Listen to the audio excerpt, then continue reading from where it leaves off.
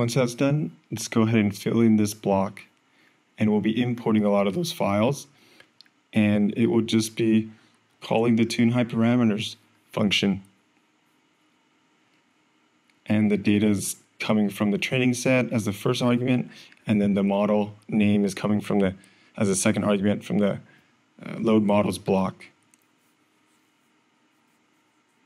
So what happens is when this runs, there will be two blocks, one for each model, and it will run the hyperparameter tuning for that model concurrently with the other ones.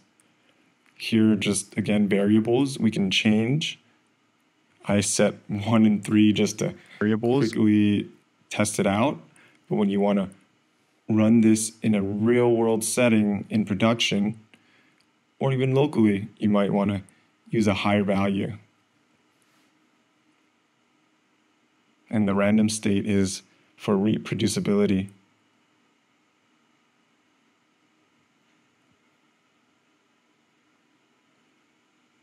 Okay, we can delete these default values since we already have them in the global variables.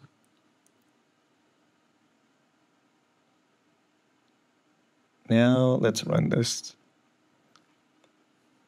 Looks good, it's training. Outputting logs, looks good.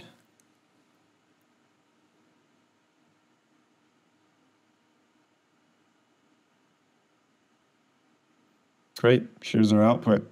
We can see the hyperparameters. We could see the model also gets serialized and saved, the data that it was trained on.